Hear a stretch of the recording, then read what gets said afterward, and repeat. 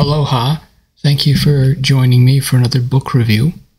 This one's an unboxing and review of the masterpieces of fantasy art presented by Taschen. I got this book about a year ago, and I'm quite pleased with it.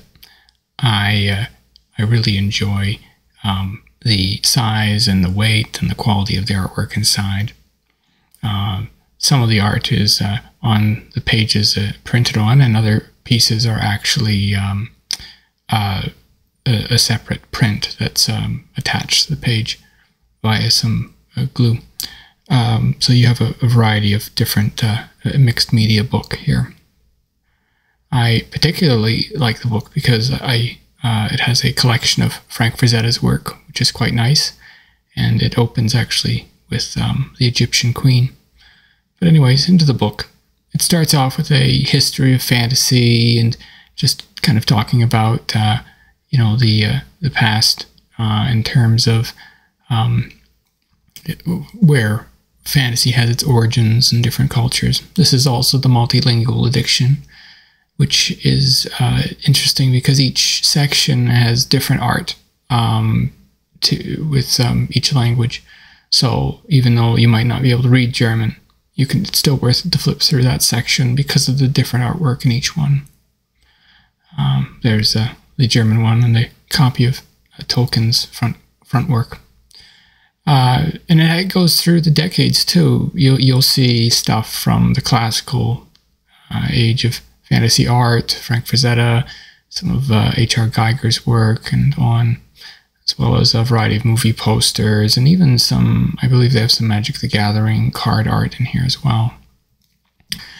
I really think that this book is quite special because it gives you such a variety to look through and such a nice, how do I say it, just a cornucopia. It doesn't really focus on any one style or type.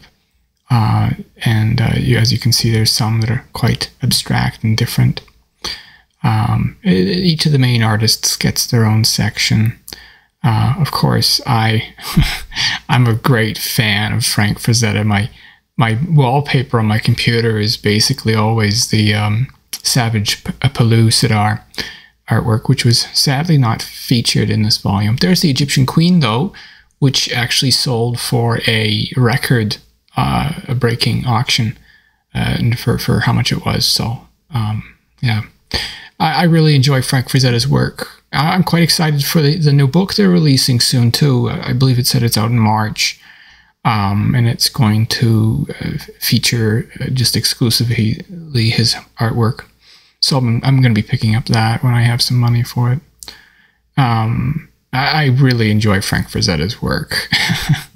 I guess it'd be an understatement to say I love his work. It is my favorite section in the book. H.R. Geiger's is also quite nice, though I am biased towards Frank Frazetta. And here, just speaking of him, here's H.R. Geiger's section.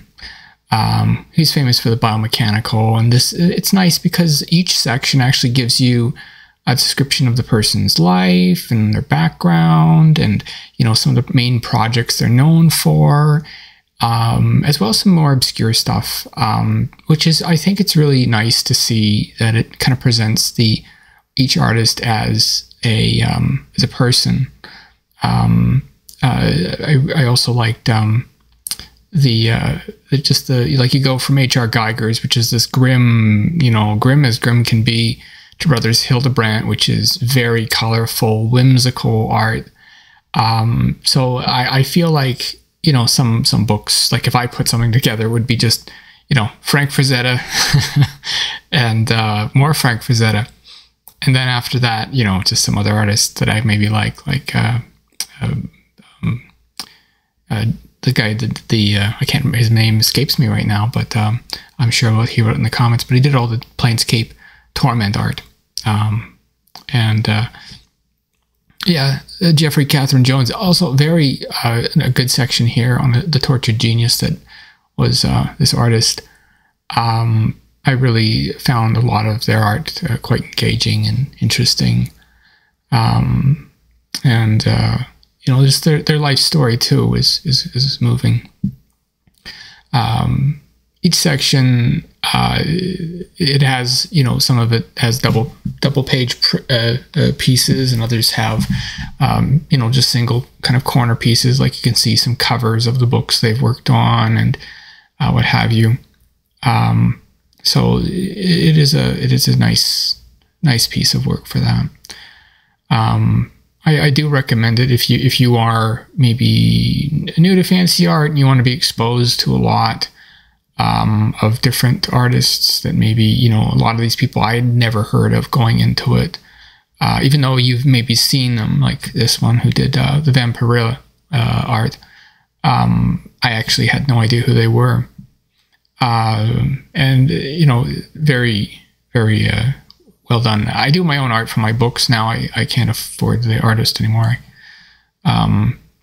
to do my former covers, but I'm enjoying doing my own art. Though I would love it if I could get the likes of somebody like Frank Frazetta to do a cover for me. But you know, I don't think I'll ever be able to afford that level of work, since I'm still trying to be able to afford an editor. And this is the 99 Fantasy Artists, which is quite neat. It has like just little blurbs about different people, and, you know, pieces of their work. This is where I think you'll see there's a Magic the Gathering artist in here. I can't find it right now, but, you know, it's quite nice. Also, there's Bender. A startling discover on the cover of the Startling Comics. It's Bender. Yeah. You see? Never mind. Maybe nobody's heard of that cartoon anymore.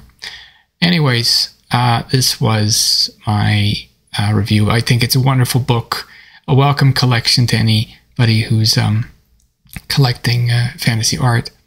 And I hope that if you were interested in this book and maybe wanting to get a copy, this might persuade you to look at, having had a look inside, you might be persuaded to pick it up. So yeah, and as above, so below, everything that was unpacked must be repacked, and so it goes back inside of its the box that it came with.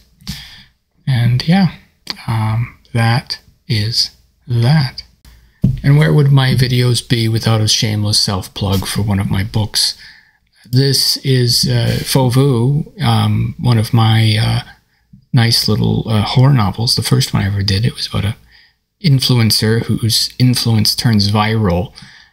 Very fun book to write.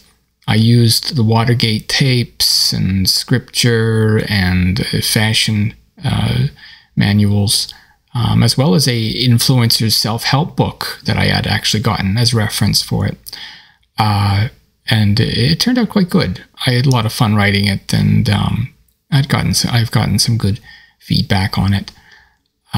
So I hope that you might be persuaded to pick up a copy if you liked it, or any other copies of my work, so I can keep the lights on and the fridge full. Anyways, thanks for watching the video, and be seeing you.